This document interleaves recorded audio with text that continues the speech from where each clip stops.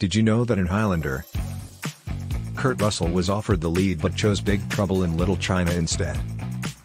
Rumor has it his girlfriend, Goldie Hawn, talked him out of playing Connor McLeod. Christopher Lambert beat out Mark Singer, of Beastmaster fame. Lambert barely spoke English when he was casted. Sean Connery worked for 7 days and had a rule that no one mentions James Bond on the set. Sword fight scenes were choreographed by Bob Anderson, who also choreographed the sword fights in the Star Wars films. I Met Lightsabers. Kurgan was Clancy Brown's first big film role. He would go on to torture Andy Dufresne in The Shawshank Redemption. Queen wrote 6 original songs for the movie.